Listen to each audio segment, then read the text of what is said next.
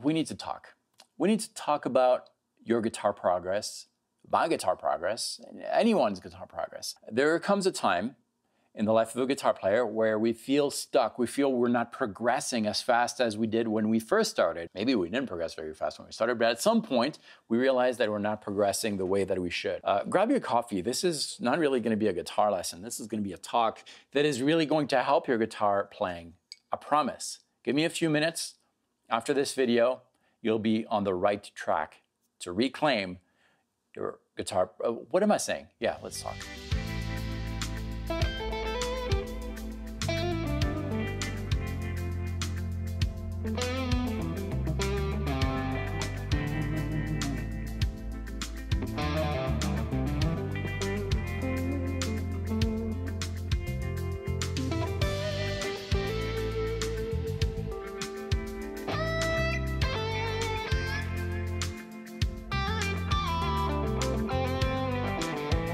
Hi, this is David. This channel is all about helping you express yourself on the guitar. That's key. Express yourself, not express yourself as if you were Joe Satriani or Jeff Beck or Jimmy. No, you need to have that confidence. Now, there's a line. It's easy to cross that line sometimes. There's a line between pure arrogance. I'm the best guitar player in the whole world. Nobody can compete with me. And all that vocabulary, you know, competition, better, faster, anything with at the end is on that side of the line. And on the other side of the line is maybe where you're falling. Most of us fall there, where you're like, I'm not as good as, or I'm not inspired, or I don't have enough time to practice, or I'm just a bedroom guitar player. All those things. You see what I'm talking about? That line. And you need a little bit of discipline, mental discipline, to navigate in that line. I became very aware of that line a few years back. I was working for an online guitar teaching company, and part of my job was to transcribe solos and songs and teach them in a video format. I was exposed to a lot of different music, a lot of different genres. One of the songs I had to teach was a Nirvana song. I can't remember which one, but at some point I had to transcribe a solo. I don't know if you've ever tried to transcribe a solo from Kurt Cobain, but good luck. I was not able to do it. I faked it, but it was really, really difficult. That told me a few things. It told me that Kurt didn't plan his solo. I wouldn't call Kurt a great guitar player, but he's a great communicator. And we all know at least one Nirvana song. And that told me that, well, that line where you have like arrogant guitar players and very humble, like two humble guitar players, well, Kurt was like in that line, I think. He didn't really care. He knew there were people that were better technically. He knew that there were players who were less advanced. Maybe they knew one chord instead of the two chords that Kurt knew. I say this with a lot of love because I love Nirvana's music now. Bottom line, Kurt was in his line and he was fine with it. And that was great. He was making music, being satisfied. Okay, back to our situation right now. I feel kind of weird not having a guitar on my lap. Yeah, that gave me the boost that I needed to be okay playing with other people. Being okay in my spot, playing with others. Here's the thing. When I started playing in the mid-90s, I was young and maybe immature, more immature than I am now. And all right, full confession, I wanted to be a guitar player. I loved music, but I was also appealed to the idea of the guitar virtuoso rock star. I basically wanted to boost my ego with guitar solos. There it is. That's what it was. That meant that when I approached music, I always wanted to be the lead guitar player. Keep in mind, I was 15, okay?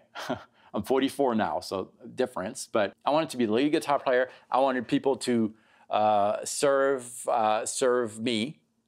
I wanted them to play well behind, but not too interesting, enough to make me interesting. And oh my gosh, that created so many problems. Not anymore. I think the way to solve this and to progress faster is, first of all, to tell yourself that you are an essential part of a collective group of, we'll call them people, instruments. And the end result is the end result altogether. No one should stand out. No one should stand less. You are part of the same body. Okay, there is a body. You might be a hand from that body or a foot. Christianity talks about that a lot, where we're all part of the same body. Well, same musically. If you approach it that way, that's first of all going to help you put things in perspective. Second of all, it's going to help you progress faster because it's going to give you healthy paths of learning. So let's say that you are focusing on technique. I want to be a better player. I want to play faster.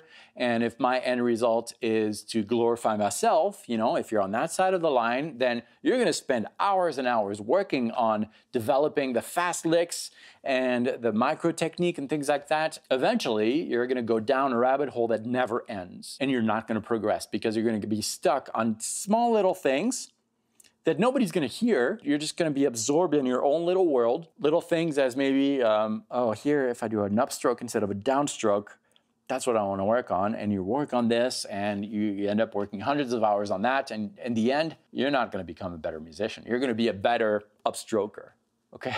Now, let's go back to that line. Let's bring that mindset to the line. Now, if you want to play, let's say you still want to play technique faster, work on your alternate picking, but the goal is to really be in sync with what the bass player is doing, and you want to copy his line so that it's more coherent. Great.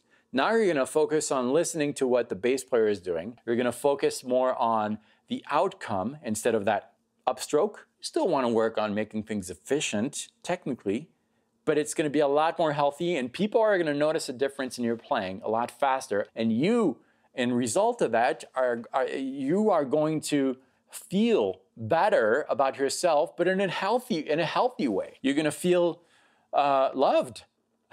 It's all about love. It all comes back to that. But not loved as this, like the king, but loved as this part of musicians. And even if you're playing over a backing track, we still have musicians in that track. You got the drummer giving the count,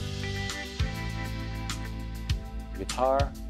You're trying to be part of that experience.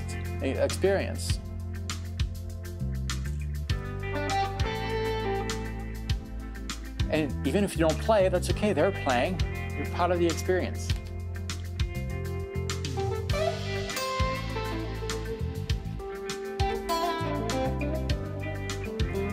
That's a lot more musical because I'm listening to this than just trying to fit the licks that I worked on so much for hours, but I was on the other side of the line, and therefore I'm like,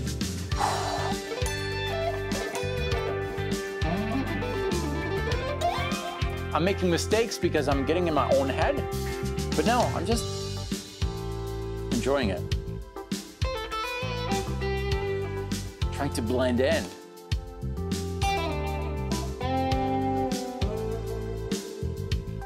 What I'm playing here would be nothing without that. And what they're playing is complemented what I'm playing with what I'm playing.